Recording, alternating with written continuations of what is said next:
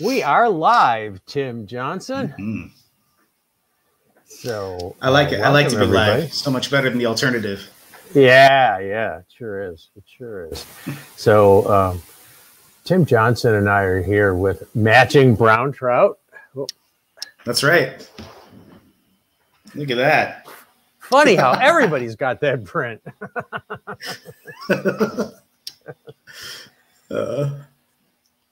So welcome everyone to Fly Tying Monday. I have my good friend Tim Johnson here, who is just one of our favorite people at Orvis, one of my personal favorite people. He's one of those people that you really get annoyed with because he's so talented. So you people probably know Tim as an artist because Tim has done that artist series of Helios 3s where he has hand burned the cork on a special series of Helios 3s, and you've probably seen the Timmy grips on Instagram that Tim does custom rod grips. But Tim is an artist. Tim also works with kids with learning disabilities. But what you may not know about Tim is he's also he's a guide and a superb fly tyer and fly designer. So this guy's got way too much talent for his own good. He really annoys me. But just fully addicted, Tom. Just love fly fishing, so I have to attach to it with every tentacle I can find, every different facet to the sport. Yeah, you got your tentacles out there, man. I'll tell you. That's right. You sure do. So we're tying Tim's pattern today. It's called the Come At Me Cray, and I've been wanting to tie a crayfish pattern because I don't have a favorite crayfish pattern. I usually use a woolly bugger, or something like that. Not so specific of a crayfish imitation. But so many fish eat crayfish. Pike, carp, trout, especially big trout, survive on crayfish. But smallmouth bass, largemouth bass. What else eats crayfish? Catfish. Just about anything that lives where crayfish live. I mean, it's not an item that you're going to pass by if you're a fish and it's available to you. A lot of calories in one crayfish. And that delicious crunch, Yeah, that delicious crunch. So anyway, this is a pattern that I've long admired, the Come At Me Cray, because it has a really unique feature to it, and it's not an easy fly to tie to. And no. I'm gonna struggle today. So that's the reason that I got Tim to talk me through it. So tell us about the development of this fly. Yeah, well, so the flies that I have developed over the years, and I was joking with Tom about this a little bit off the air, is if I have a fly that's hard to tie, but I love it, I think it's really productive, those are the ones that I send to Orvis so they can tie them and then I can start buying them, right?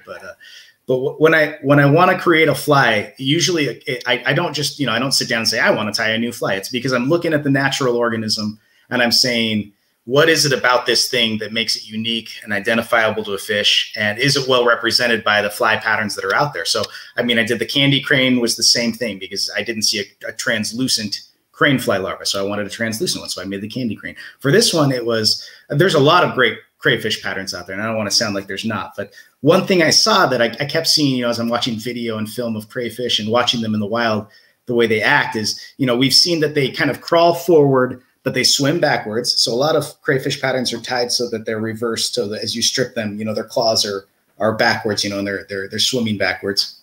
That's great. I wanted that. But the other thing that I noticed is when they get cornered, they'll get aggressive and they'll throw their claws up, and put them out aggressively in this defensive stance toward a fish. You've probably seen photos of a smallmouth in particular cornering one of these guys. They put those claws up and then they get attacked. And I hadn't seen that. And that was something that I wanted to replicate in a fly. So I wanted a stout hook because you can catch some really big fish on these. I wanted to ride hook point up because these guys are going to be right along the bottom. And I wanted it to be able to have its claws down and forward as you strip it, so it swims like a crayfish swims when it's fleeing. But I wanted the claws to come up and out when it's at rest, in that defensive stature, kind of that "come at me, bro." Like that's why it's called the "come at me" cray. So that's what those foam claws do, is they allow it to swim backwards, but when it comes to rest, float out like that. And that was the genesis of what I wanted to do. And then the rest are just technical questions. How do we execute it? And the more you tie and the more experience you get, the more materials you play with, you start being able to come up with more solutions to whatever you decide your problem is. So I identified my problem. This is what I want my fly to be able to do.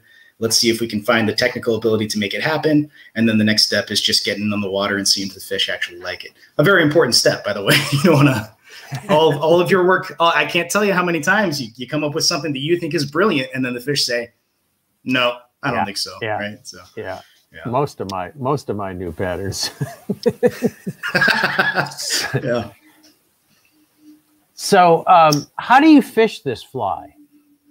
So I fish it, again, if I'm just stripping something back, I'm more likely, if it's in constant motion, I'm more likely to go with a woolly bugger, or not necessarily woolly bugger, but something more imitative, something more reactionary, in my opinion, in terms of when the fish are taking it. I fish this when I want to be able to fish a crayfish slow, when I want to be able to fish it right on the bottom, and I want it to tantalize and engage a fish that might be a little more picky. So if you think about like carp fishing, for example, and we don't actually have it in the catalog, but maybe we should put it in there in kind of a tan or cream color, the I just molted color. Carp love that. And you've seen other carp flies nowadays that have kind of a floating element that extends up from the bottom, like these claws do. So if I'm fishing it slow, if I'm fishing it on the bottom, this is the crayfish fly that I'm going to use. And yeah, that's kind of what it's designed. And that's not to say you can't strip it to get action. It's designed that way. So I strip to get that action, and then I let it come to rest on the bottom. And we've all had that experience of my fly's in motion, and it's when it's on the drop or when I hit that pause, that's when it gets attacked. And that's what I found with this guy more often than not. It gets hit all different times, but the design of it, and it turns out to be true, is that when it comes to rest and those claws float up, that's when it gets hit. So that's kind of my pattern. The other thing that I've been thinking about experimenting with on it, because it is essentially, it can be made into a floating pattern. The amount of float or sink you're going to get on this can be controlled by you if you're tying it yourself, because if you change the size of that foam claw versus the weight that you have on the bottom, it will have different sink rates, or you can make it a floating pattern. If you have big claws, it would just dangle from the surface. So what I haven't done yet, but is going to be my next step, especially since I just got back from Pyramid, Tom, we were talking about fishing at Pyramid Lake. One of the most popular ways to fish there is with a full sink line or a very fast sinking head, and then fishing floating flies so that your line stays right on the bottom, and then you allow these flies to float up. That's something else that I'm going to experiment with. And now that I'm in Arizona, where I'm surrounded by bass, I'm going to get a lot more opportunity to test out these theories of kind of fishing the bottom with bass. In hot summertime in Arizona, the fish are low. I'm fishing it pretty slow, and that's where I'm going to try out that sinking line with maybe a lighter version of the Come At Me Cray floating up from it. But the real answer to the question is, for now, and what I have done for the last years, is just fishing it kind of low, stripping it on the bottom, and letting the weight of the fly keep it down there in that pose. Can you see this comment here that we just got? Just got my Jimmy grip today. Oh, Jimmy Redis. Yeah. He got I remember burning his. His is the one with the fly craft in the background on the surface. Oh, cool. If I'm not mistaken. Wow. Brown trout eating a fly, and then that, yeah. Before we forget, give people your website address. Oh, yeah. All of my social media and online presence is Tim Johnson Gallery. So the website is timjohnsongallery.com. Instagram is @TimJohnsonGallery, and my Facebook page is Tim Johnson Gallery. So if you Google that, you'll find me one way or the other. And if you want Tim Johnson flies, Orvis sells them. And don't forget the giant fly sale is going on now. So if you want to get them now. 20% off, right? I think yeah, and I think there's going to be a rush on Come At Me craze after today. I think especially at the end of the tutorial, people are going to be like, "Oh, I'll just tie a bunch of these," and then they'll say, "Yeah, maybe I'll buy a bunch of these." No, I'm actually enjoying it now. I tied a half dozen, And the first one I literally threw in the trash can. I didn't even try to salvage it.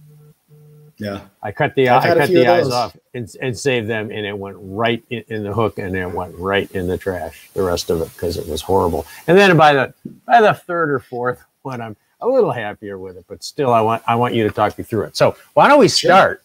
And I think we'll start with the claws, because that's I would say that's the first step, right? Is to make the claws. Yeah.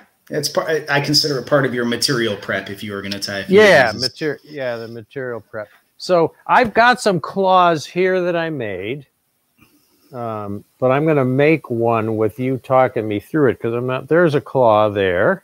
Yeah. That show okay. Yeah. Okay. So you recommend that somebody cuts about a 1/4 inch wide piece of foam, right? Mm-hmm. And about an inch long. Mm-hmm. Okay. And then this is the part that I'm not very good at, but I'm not very artistic or handy. So you cut what are you laughing at? You cut like this, right? First. Mm-hmm. Like that. About 3/4 of the way down. Now, so this is where we get into the go your own way in terms of your artistic style. I take probably 1/2 to 2/3 of that underneath space, so I leave enough for it to attach well. So right to about there, maybe. Sure, that's fine. And yes, and make an arc in there, right? Mm-hmm. All right. This is the part that I have trouble with. I got some curved blade scissors, and you start at the corner, right? Sure. And you cut. And what we're cutting now is the underside of that claw. We're cutting this part of the claw for people who. So right about to there, right? How's that look? Looks good. Okay. And then you come in from the other side, right? And you. Mm-hmm. And you want to round this part off too, don't you? This corner down here. So I want the top and the underside to be rounded, and I only want the flat part to be where it's going to attach to the arm. Right. That part right there, right? Exactly. That part. Yeah. Okay. So I'll do this part first. So I just kind of mirror that like that. That doesn't look so bad. And then I, round this off here, right? Mm-hmm. So there's my claw. Yeah. There you go. That's a good looking claw. All right. Okay. Yeah, not bad. And then, so you got your claw cut out, and then you take a piece of squirrel zonker, fox squirrel zonker. It doesn't work that well with rabbit. You really need. I found you're right. You really need fox squirrel. Yeah, and pine squirrel works well too. Pine squirrel, yeah. Pine squirrel is what I meant. Yeah, pine. Yeah. And is that about right there, or should I? Mm-hmm. That looks good to me. And again, choose your taste. Explore the studio space, people. Try what you like, but you're doing it how I do it. And then you wet it. And you cut most of the fur off the bottom part. Yeah. So the part that's going to be the arm is going to be that short trimmed fur, and then that part that Tom's leaving is going to be the underside of the claw. And I like to make them long just so that you have enough. I mean, you want these long enough so that they have some wiggle in them, right? Yeah. Yeah. So like that. How's that look? It looks good to me. Okay. And then the part that I shouldn't be allowed to do is to super glue the claw onto the fur. And you want to pick a zonker strip. I assume that has a fairly wide, some of these are thinner than others. You want a fairly flat, wide piece of hide on the back, right? So you can get the claw attached. the more surface area you have connecting the claw to the strip, the more secure it's going to be, right? So yeah. Now, do you put the glue on the claw or you put it on the fur? I don't know that there's a right way, but in the past I've put it on the. I'm trying to remember. I think I put it on the strip and then I put the claw into it. But somebody may correct me if there's a better way on that. That's just what I've done. I'm getting my glue going here. My super glue is. I just used this and it's already closed. So yeah, so when I'm doing this and my fingers are going to be close to that glue, I just use that tuft of fur as a handle so that the strip is above my fingers, but I don't necessarily have to put it right next to where the glue is going to go, just like you're doing. Yeah.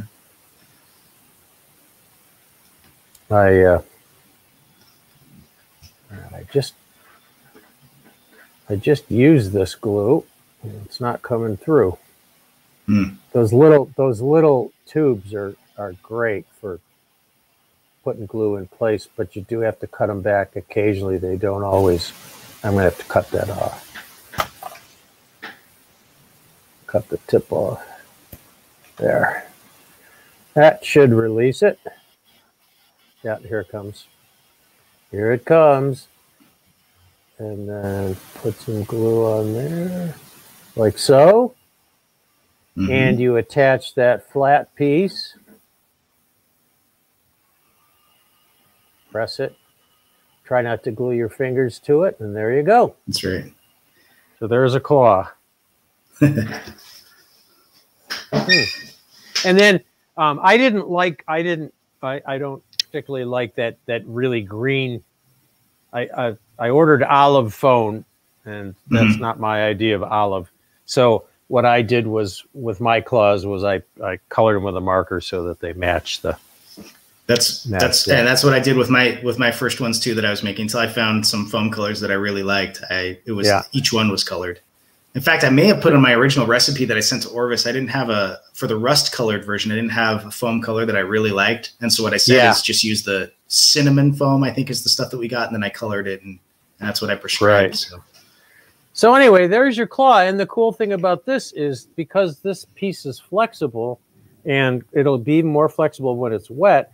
When these things are on the fly and the fly comes to rest, the floating part comes up and you get that defensive posture in the claw. So that's really cool. So my advice is to make a few claws first, just what I did, and get that part aside, and then go with the rest of the time. So let's go to the close-up here. And here's one I tied earlier. It's not bad. No, it looks good. It's not a Timmy. It's not Timmy good, but it's Tommy. It's Tommy good, not Timmy good. Don't let Tim Flagler adopt that phrase, man. You don't want to. Oh yeah.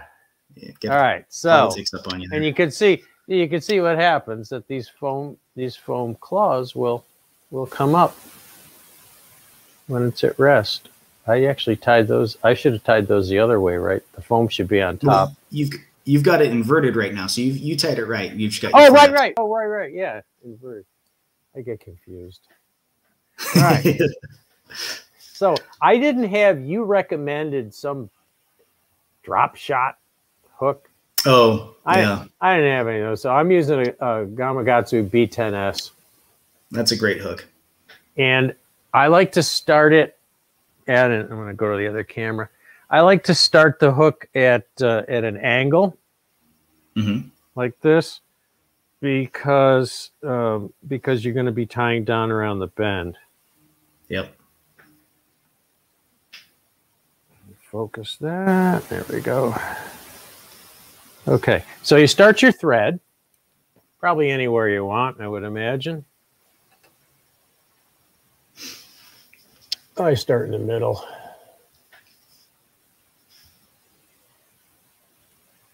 My scissors are way over here. And then you get yourself a couple antennae, which are going to be rubber legs.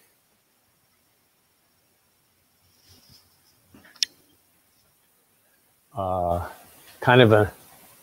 got these olivey silicone legs. Mm-hmm. And I'm just going to cut one piece because I'm going to fold it in half.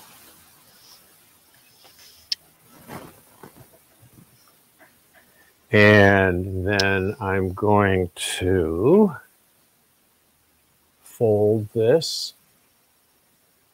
And you're gonna trim these. I make them long so that I can trim them, fold it over there, and then wind back over it. Yeah. Just like cutting hair, you can always take it off. You can't put it back on. Yeah. So. And then you want to go down. You want to go halfway down the bend with these, right? You want to go all the way to there, right? Yep. So that's and again, you can experiment with a little further. My first gen ones, I took it almost all the way around that bend because I wanted as much of that kind of thorax leaning up from the bottom, right? I want them to be really curving up and getting aggressive. So yeah, feel free to try them out different ways. You think I can go a little farther? Yeah, you can go. Yeah, I think you can go a little farther than that. I mean, you don't want to interfere with your hook set or any of that stuff. But you can take it back a little bit further if you like. Okay. That's one of the great things about the B10S, though, is you're not going to have any problems with hook sets on that thing. It has plenty of gape. And it gives you more. It actually gives you more room to do stuff. Yep. Put in eyes and stuff like that. Okay. So now we have to cut the. Not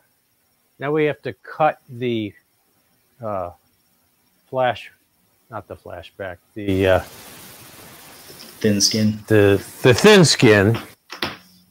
And I've already cut a piece of thin skin. And you want it, I've found about a hook gap, maybe a little less. I don't know about you, Tim.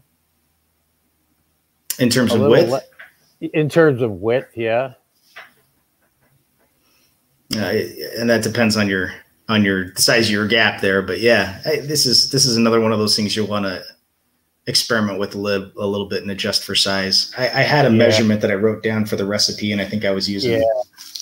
I don't know. I wasn't. And then I find this stuff easier to tie in if I make a little cut in the end of it. Yeah, give yourself a taper.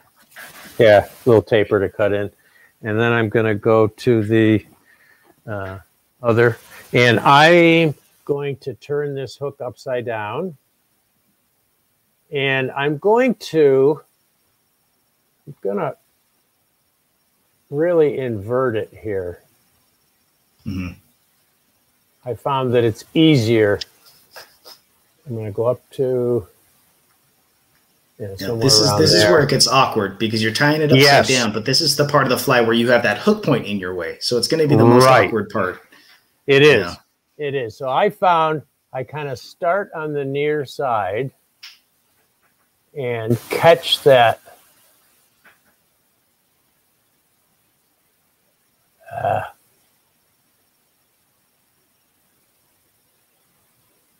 try it the other way. Maybe this will work better. Catch that point and then and you have to Johnson. This fly is annoying. This is one of the hardest parts I found. Yep. You got that hook point right in your way. It's crazy. And then you got the shank blocking your rotation. Yeah. And then, of course, then you got to wind up against, and you want to wind this all the way back. And I find it pulling it toward me a little bit helps. I don't know about you, if that's how you do it. Against my wrap rotation. Yeah. Is that gonna? Yeah, that'll be okay. So I'm gonna wrap that right up against those legs.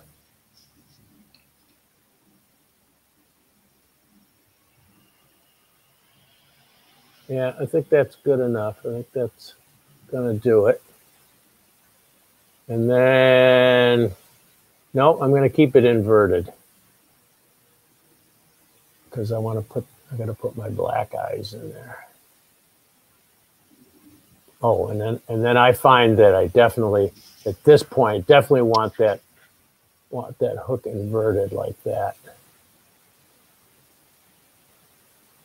Okay, I'm gonna change this camera angle a little bit.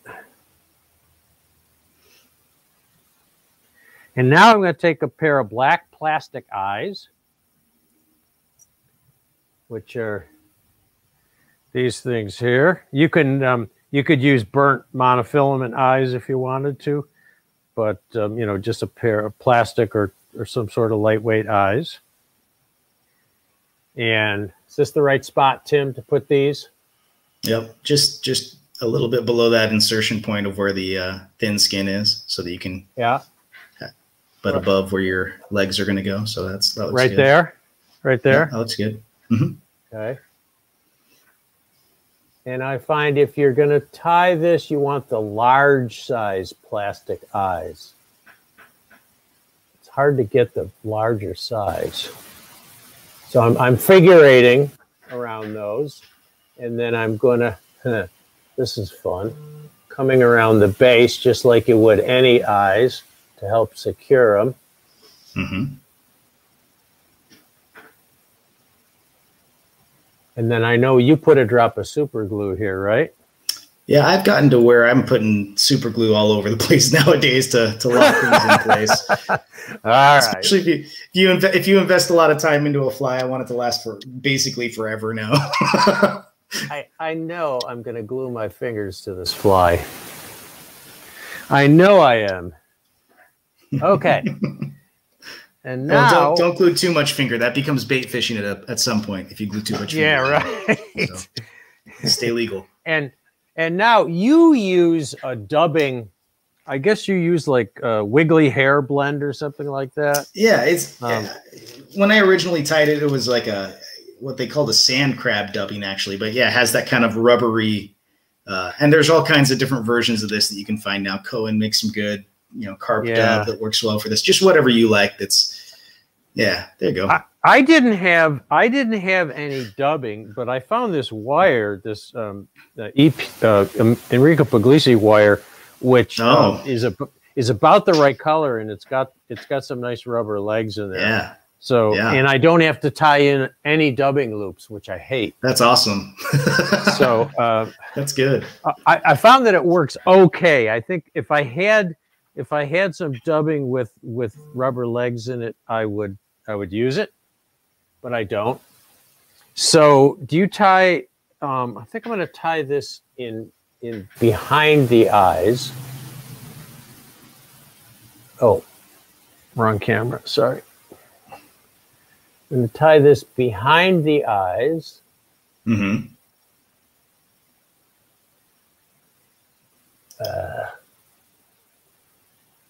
I kind of like that you're using something different too, because I want people to.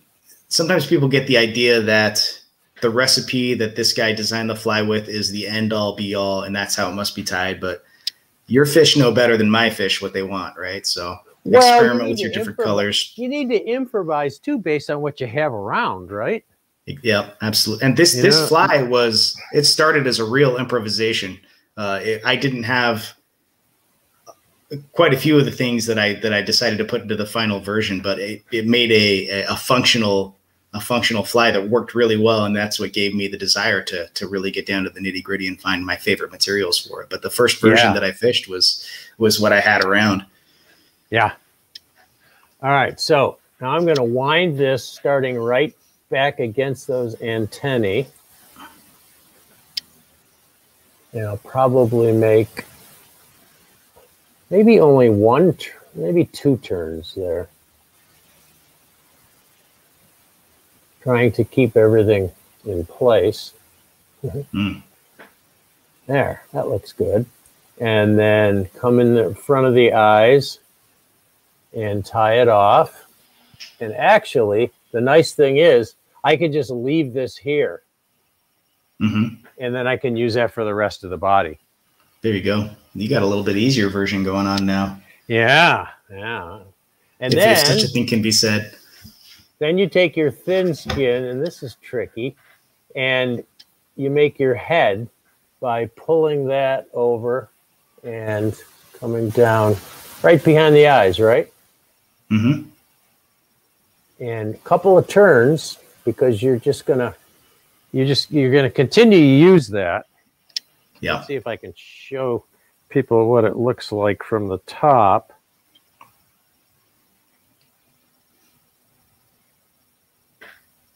So that's what it looks like from the top. So you got the eyes sticking out, you got a little head formed there. And now you're just going to get that thin skin out of the way. And you're going to get this other stuff out of the way. And then you're going to turn it. I could have rotated my vise too. Didn't have to do that, but not everybody has a rotary vise. That's true. So I'm going to get it back in there. I can't even find that hook. It's all fuzzy in there. This is a hairy beast. Yeah. When you're in the middle of it. Okay. So I'm going to get that. I'm going to just get that stuff out of the way, and then I'm going to come up to, you call it the apex of the bend, and that's a good description. Right about there, right where the bend starts to keel over. Comes over to the shank. Now with the old version of the actually, I'll just show you really quick, Tom. You've got the B10S, which has a much flatter shank than the one. I'll see if you guys can see this. This is the version that I originally tied it on, and you can see it's much more curved. And so when I was saying apex, I was talking right here, and it left a long thorax. So you can still use the apex there. What's that? Yeah, kind of right above the point. Yeah. Okay. Okay. So it just depends on how long you want your thorax to be. Yep. Okay. All right. And then we're going to tie in a pair of red solid metal eyes, heavy eyes. And I have to ask you a question after I get this tied in. So this is going to be on the top of the hook because this fly is going to ride inverted. You want the hook up, obviously. So you got to put a lot of stuff in here. Yeah. There's too much stuff in here, Tim. Too much stuff. That's why you buy them, man. Let take care of it. Let Orvis take care of it for you. Yeah, I'm too proud. I have to tie my own. Here's the great thing about what we're doing right now is I've had a bunch of people say, "Hey, Tim, will you make a tutorial of this fly for me?" And I was like, yeah. And years later, now you don't have to. I haven't done it. So now Tom's doing it for me. This is awesome. Now you don't have to. That's right. Okay, so we're going to put super glue on again, right? Yeah, I like to. Okay, all right.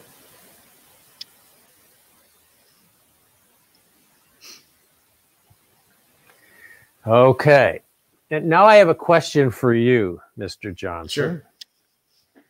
You put metal eyes or lead eyes, whatever, here, and then up front you put bead chain. Why the difference? Why don't you put silver solid eyes in the front? Absolutely something you could do. It just goes back to that question we were talking about earlier about how much weight do you want on your fly. Okay. So what I need is enough weight to get it down. And with the version that I tied originally, these eyes right here really accomplished that. So what the other ones did is just kind of, when you hit this heavier part that's the pivot point, they just ensured that the other side came down well. So I have foam lifting on one side. It doesn't take very much weight to tilt the other side down. Yeah. So it just made for a lighter fly. Okay, so you could put solid metal eyes in both positions on this. Absolutely, and I have done. I have done that way, so you can do it either way. Okay, all right. Now we're gonna get all this junk out of the way. We're gonna tie in our claws. I'm half tempted to stick that shell back on the hook point, but I don't want to create a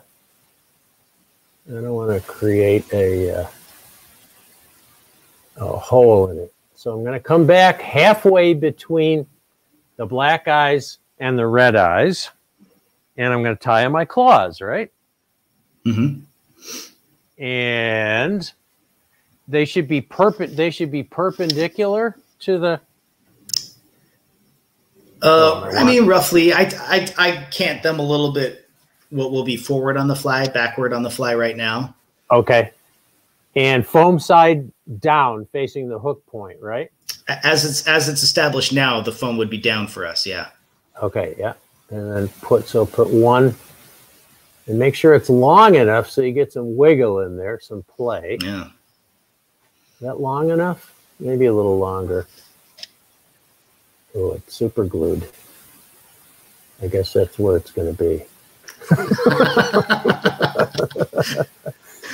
So I got one tied in there. I don't have to use much thread here. No. And then I'm going to go to the other side and in the opposite direction. And they don't even have to be the same length because crayfish claws are not always the same length. Yeah. But for our purposes, we want them the same length. Is that going to be enough? Larry's asking why the multiple sets of eyes. Tim?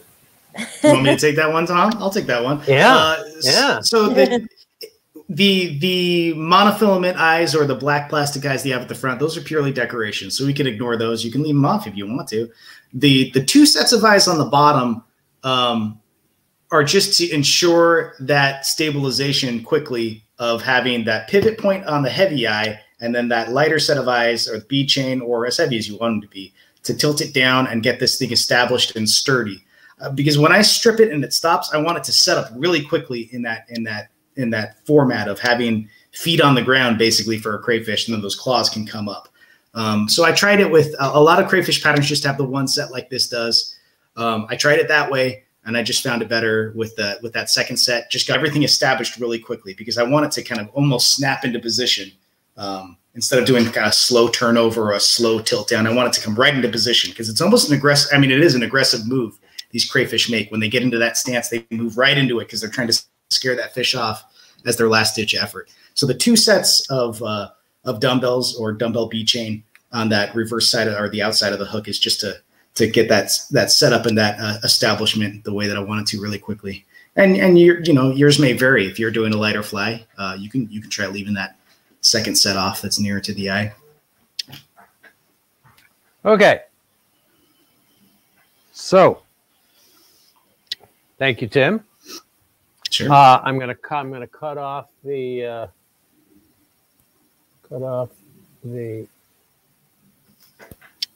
stuff there. You don't have to be too neat because you're gonna cover this up. Make sure that your dubbing and your thin skin are back there a ways. And now we're gonna put in legs. And we're going to take three strands of our rubber leg material. I only got 3 left on this thing. So I got 3 strands. And and these are shorter than the antennae. So I don't know. I just put them like that, Tim, about that angle. Sure.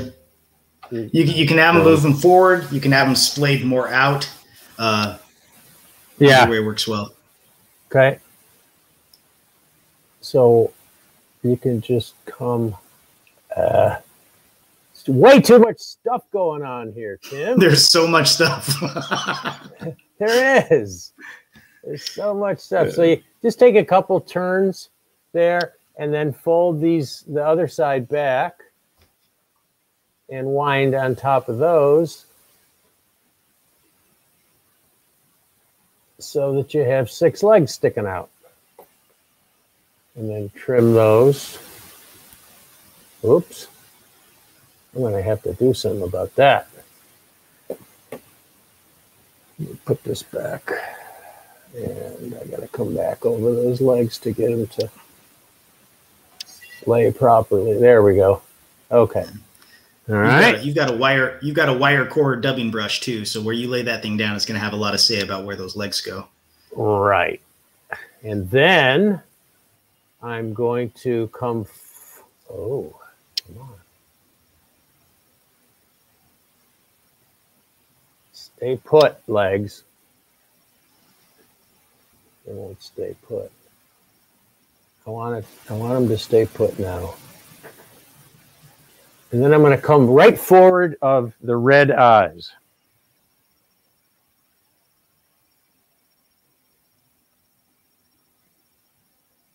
And I need a piece of wire. Yeah. I need a piece of bright green. This could be olive. It could be any color you want, but we're going to tie a piece of wire right in front of these eyes and get it back.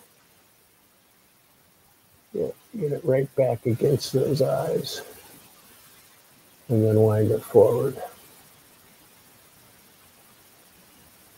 And then I like to cover the shank and then come back a little bit. Don't put your forward eyes too close to that hook eye because I find that then you have trouble. Yeah. Oh, these same basic principle with all flies is first mistake is to crowd the hook eye, when you get to the end of your fly. So yeah. So second pair of eyes could be bead chain. I'm using bead chain here, but you could use another set of lead eyes or metal eyes. And this is just to balance the fly, to keel it, help keel it. Mm-hmm. I assume. Right, Tim? Am I right? That's right. Yep. This is pure function right here. Am I right or am I right? Am I right or am I right? Am I right? Am I right or am I right? Okay. And then come in front of those eyes. And more super glue. Tom, or actually this is probably for Tim. Two things. Will the glue on the claws hold the foam after a few fish? And Brian went fishing is also saying that he loves your artwork, Tim. Oh, thank you. I appreciate that. And yeah, the glue, in my experience, has been very solid. It's held up really, really well. The weakness of this fly, I have foam get chewed and torn sometimes more than I will have it get separated from the leather of that pine squirrel. So yeah, the glue seems to hold up really well. Great. All right, now make sure that your thin skin is pushed back and make sure that you don't bind your claws under.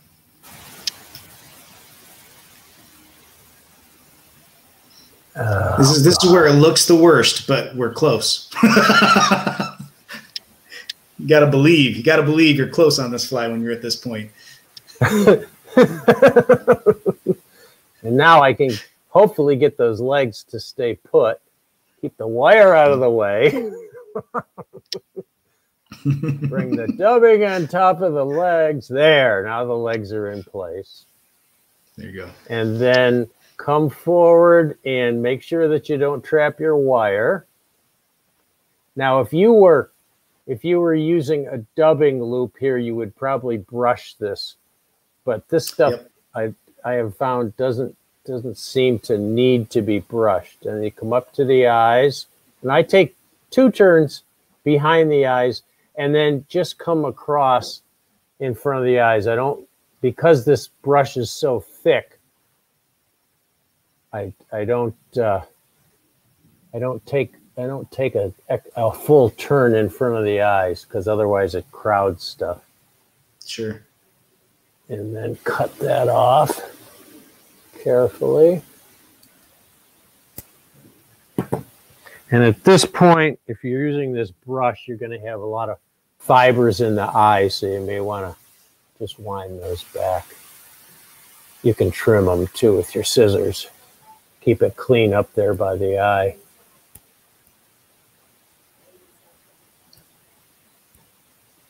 Okay, now I got to turn her over. So here we go. And now that thin skin that's been patiently sitting back there is now ready. Ooh, and it's pretty well centered too. I'm happy with that. Right. That was your pulling it back toward you against the wrap that set you up for that. Yeah, and take a gentle turn over there, otherwise it'll fold too much. And then I like to pull it back a little bit just so it doesn't stick out over the eye. And then take a couple of good firm turns with your thread. And this remaining thin skin is going to be the tail of your crayfish. And you can cut that wherever you want it. And that's that tail. Now, technically, Tim Johnson, when a crayfish swims, this thing folds under this way. Tucks up underneath. I couldn't figure out how to make that. And this is one that's lying on the bottom, so it would have that tail. Right. Those are two different phases, and I try to be able to fish both of them with this, so it swims backwards. But yeah, when it comes to rest, that tail will be more splayed out. And then I'm just going to trim the corners off here because that tail is kind of fan shaped on a crayfish.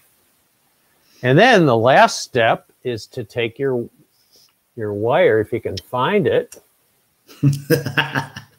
And I find with this that you want to take a gentle turn and then pull straight down. That tends to trap fewer body fibers.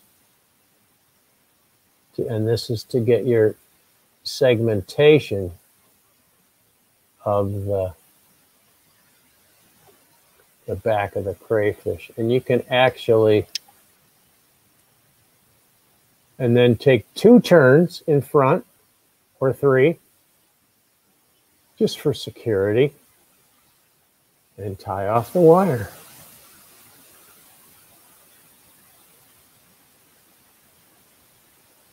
With a couple turns, maybe 3 for good luck. And then cut the wire. Whip finish.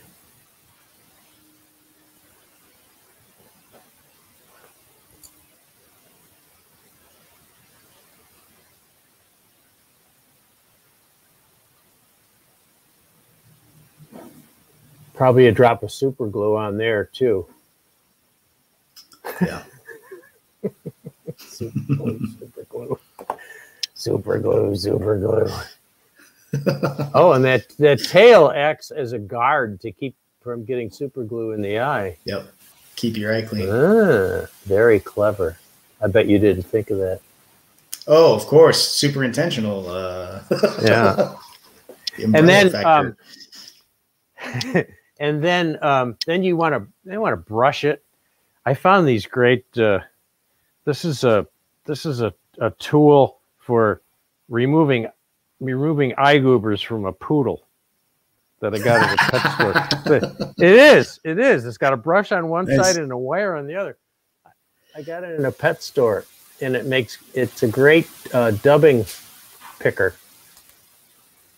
I'm going to pick that dubbing out from between those wire ribs and then turn it over. And this doesn't need too much. This brush, see, I can brush it like this. I can brush it like that.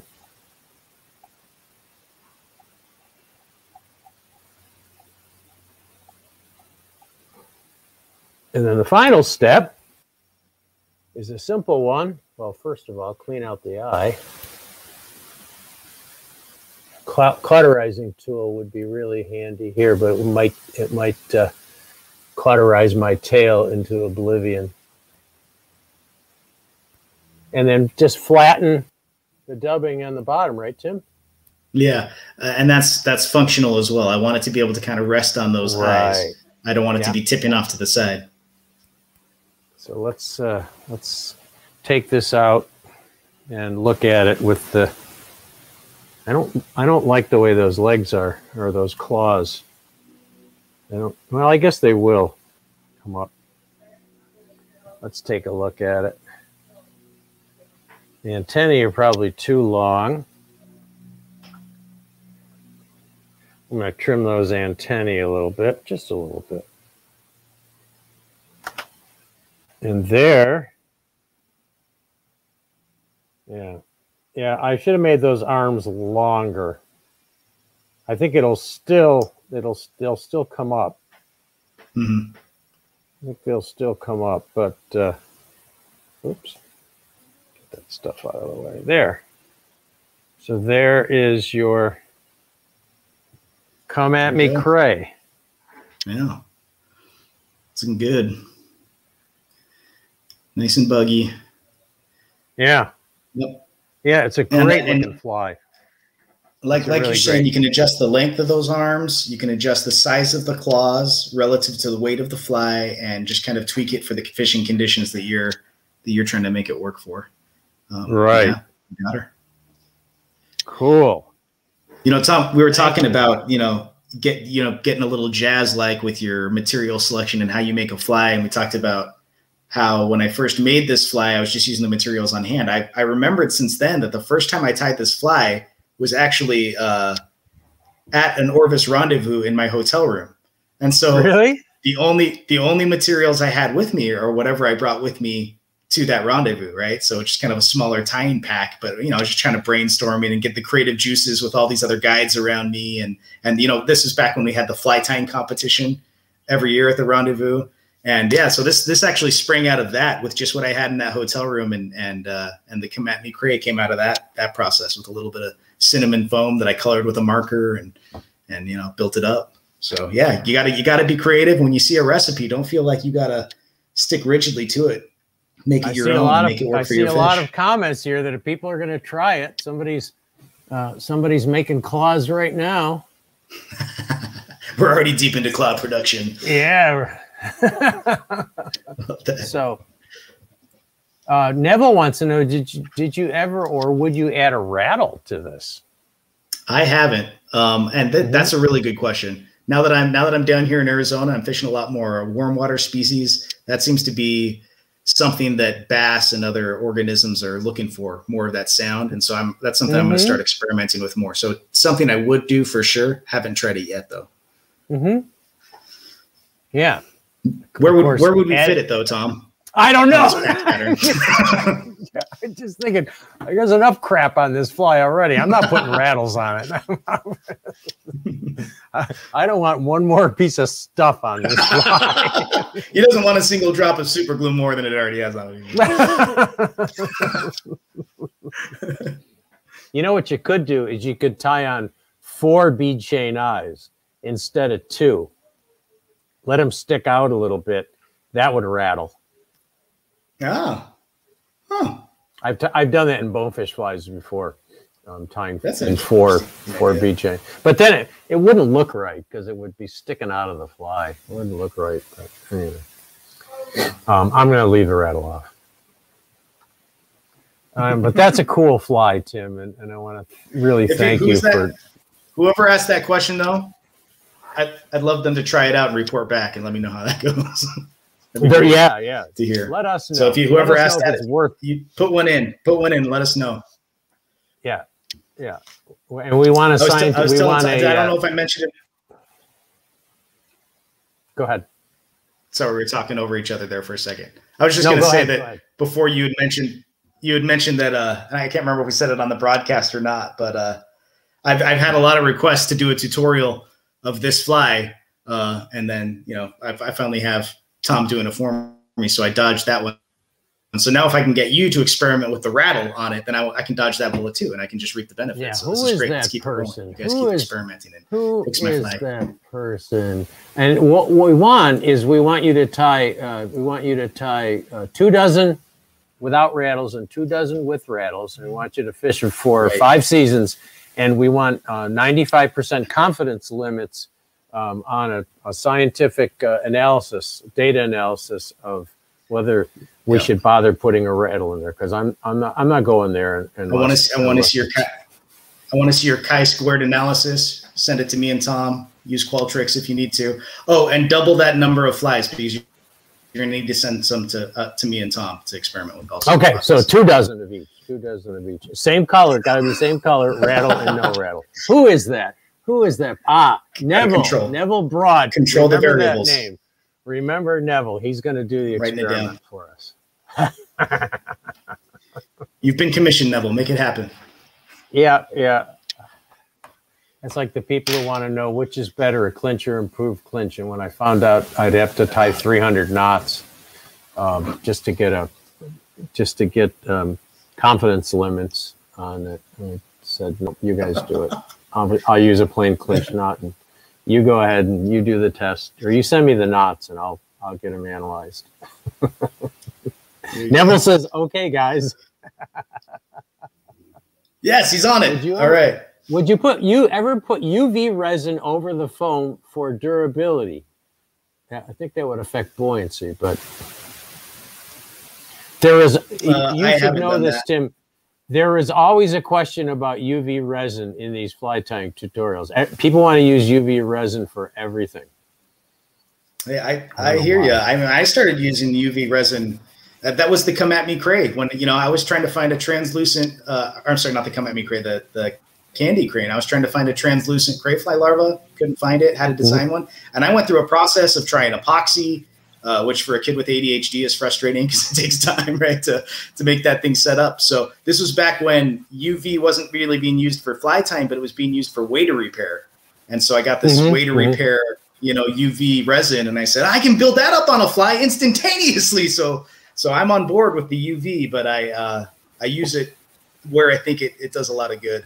This mice and shrimp pattern that's also translucent, as well as that candy crane. But I don't know about putting on the claws here. It'd make them look shiny and pretty, but maybe that's another one for Neville to try out. I don't know. Yeah, and Dee asked, how are the claws made? Dee, if you go back and watch this on the archive, either in YouTube or the Orvis Facebook channel, we created a set of claws at the beginning. You might have missed the beginning. And Ed, I'm with you. Trilene knot for bigger flies. I'm a huge fan of the trilene knot. It's very strong. That's my go-to. I don't use it for trilene knot. I don't use it for stronger. Do you use it for trout flies? I don't use it for like little stuff, but.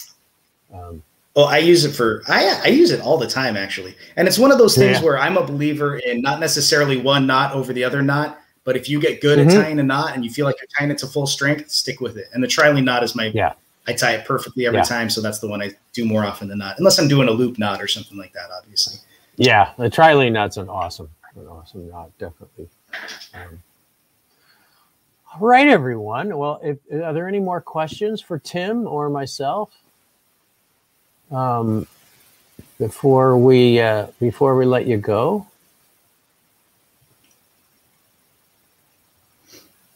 Yes, Dee, I think you missed the beginning, and we showed you how to we made a pair of claws at the beginning. So yeah, that's the hardest part. Yeah, check out those claws. If anybody's watching this later and has a question about the fly, they can always message me on Facebook at Tim Johnson Gallery, on Instagram if that's where you are, at Tim Johnson Gallery, and I'll let you know whatever I know about the fly, and if it's anything that I haven't tried yet, you're a glutton for punishment. That's probably true. You're a glutton for punishment, man. Your social media is going to be blowing up tonight. All right. I'll try to get some art done too while it blows up. Okay. Yeah. Well, thank you, everyone. And Tim, thank you for taking time away from your artwork. I know you're super busy right now, and really appreciate you. It's always good to see your face and talk to you. And thank you for talking me through this. Always got time to hang out with Tom. Hey, my pleasure. You did a great job, and I'm at your beck and call, Tom. You're my favorite dude to hang out with digitally. So just let me know. Oh wow! I'm on. All right, Tim. High praise. Thanks very much. Bye, everybody, and thank you all for tuning in. Thank you for the great questions. We really appreciate you asking some really, really good questions about this fly and about fishing it. And Neville, thank you for volunteering to do the statistical test. And for science, we'll wait to hear from you. Yeah, and stay healthy, everybody. Stay safe. And tomorrow, Jim Kershaw and I are going to be talking about wading boots. So specifically the new BOA. The pro wading boot with BOA laces. Going to be talking about the BOA laces and just wading boots in general, studs and felt and rubber and all that stuff. So tune in at the same time tomorrow. And Jim Kershaw and I will be trying to answer your questions about wading boots. Bye, everybody. Say goodbye, Tim. Goodbye, Tim.